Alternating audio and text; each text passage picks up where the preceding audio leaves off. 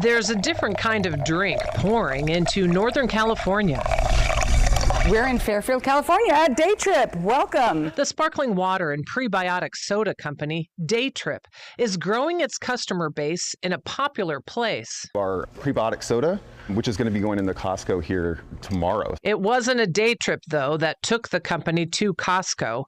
The journey started in Berkeley in 2019 when friends Bill Kerr and Sean and Lee Biega created the low-calorie beverage while looking for a natural option infused with CBD. We didn't even have a warehouse, and then we kind of grew organically around the Bay Area over the last 4 or 5 years.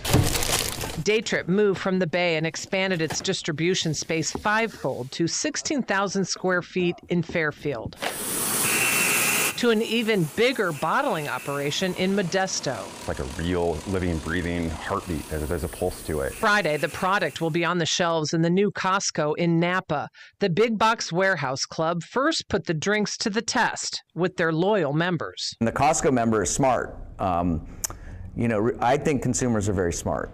Some brands think, oh, they don't pay attention to details. They do, and especially the Costco membership does. Our best seller is berry citrus. Somebody that has actual hard inventory, that's incredible growth. So they're definitely doing something right. Tim Taylor with the National Federation of Independent Business says it's the ultimate goal for small businesses to turn into big businesses.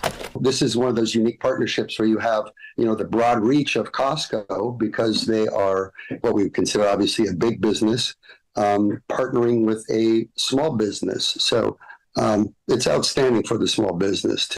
Now that Daytrip has its product in Costco stores, the next goal would be getting it into the refrigerators in every convenience store. And marketing the healthy California lifestyle is something Daytrip hopes will quench the thirst of new customers in other parts of the country. We're proud of our California roots, absolutely. In Fairfield, Michelle Bandur, KCRA 3 News.